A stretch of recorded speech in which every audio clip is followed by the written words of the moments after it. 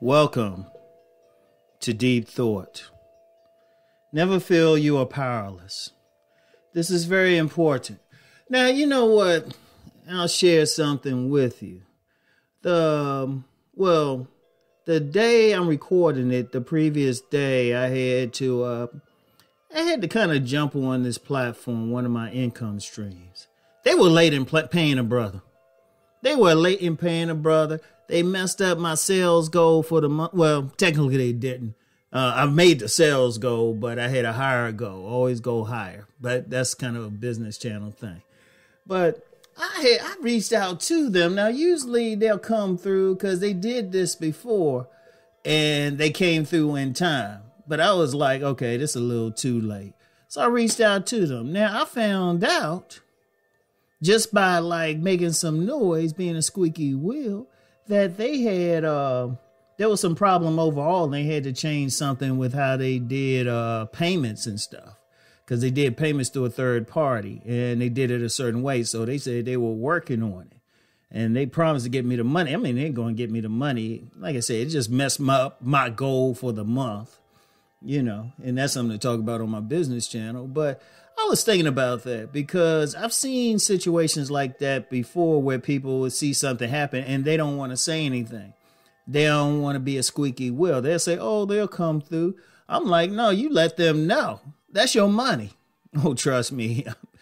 I've caused some trouble when it comes to my money. I don't play around when we talk about that. But the point is, it inspired this particular thing because y'all know how I do on Deep Thought. Everything is just about thinking. That's it. And just real quick, because someone had made a request, which I don't take requests on this channel like that anyway, but on something that had to do with religion. I don't promote any specific paths. I don't. And even a few times they sound like I might, trust me, it's unintentional. So I wanted to get that out. But getting back to just living life, period. Never feel like you're powerless. You never know. Because maybe I might have been the person that shined the light on it. I mean, of course, some other people probably didn't get paid, and hopefully they complained as well.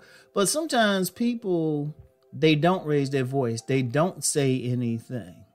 And that's always been me. There's numerous times when I saw something wrong and I ain't want to wait for an answer or wait for somebody to come through.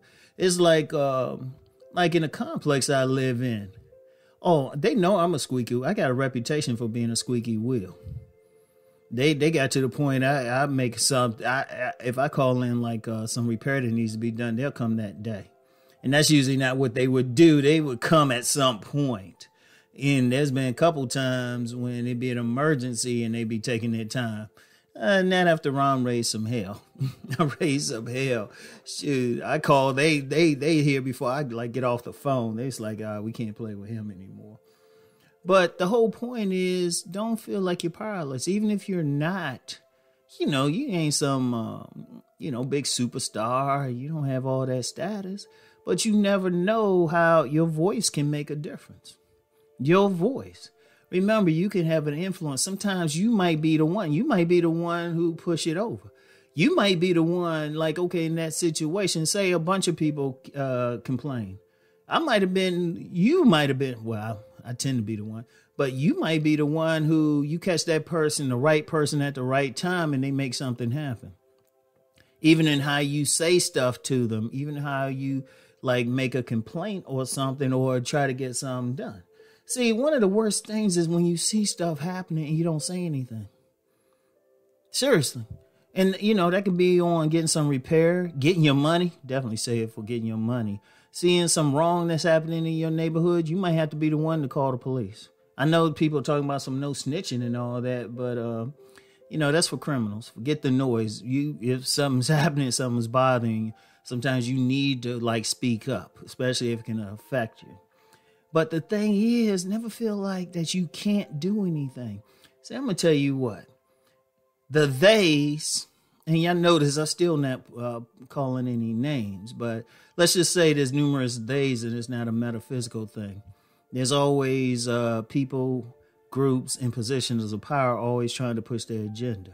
So, but one of the things is that they operate with the assumption, and it's a correct assumption, that people ain't going to do anything. A lot of people just go through life just taking some bullshit, just taking it. And that's the worst thing you can do. It's like you deal with bullies. One of the things that, I've told my sons, if they ever encountered a bully in school, bust them in the face. Because, and I ain't saying I'm encouraging violence, because my thing is, and their mother's thing is, don't start nothing but finish it. Because the thing is, if you don't do anything, it keeps going. Like say with this situation with the money, what if I didn't say anything? They would have paid eventually. But then it might have been longer the next time and stuff. And it's not money I need for anything in particular, but it's still money. A penny is a penny. So, but what if it was a situation I needed to pay some bills with that money? You know, what if somebody else, they pay their rent or mortgage with the money? You know, or their card note, something that could have a serious repercussion if they don't pay it. You know, you never know. But sometimes people will just sit there and take it. I'm like, forget that noise.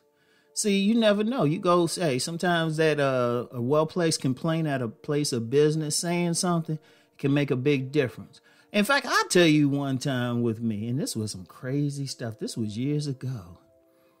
I went to a bank, and I forgot what it was. I don't know what they were trying to say, but they were giving me some trouble about cashing my check. And there was, even though I had an account at the bank, I was like, wait a minute, this don't make a bit of sense. This don't make one bit of sense. Now, I didn't just take it and all of that. Oh, I raised so much hell. Let's just say some people were fired after I got through.